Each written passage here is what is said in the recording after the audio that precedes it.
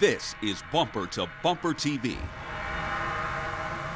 If you don't look fast, it could be easy to miss the Suzuki SX4. It's small enough to get lost in the crowd of full-size and even compact crossovers on the market these days.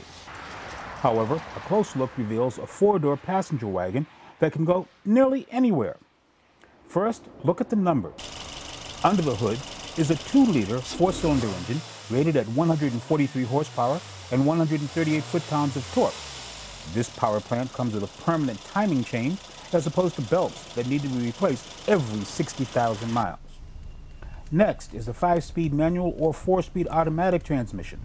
They are linked to an intelligent all-wheel drive system with 3 settings for various driving conditions. Now, is that overkill for something this small? Possibly. But on wet roads, the all-wheel drive proves itself very able to keep the car under control along with the standard electronic stability program. We found in most urban and suburban driving situations, it can hold its own against bigger vehicles on the road. While it's not designed to go rock climbing, it can at least get a driver to the start of the trail and not worry about getting scratched up with brush plates front and rear. The interior has enough space for an adult to get into the back seat with ease. For the most part, the instrument panel is easy to read and understand. However, Suzuki may want to reconsider a redesign of the radio controls, since the buttons are small and hard to read.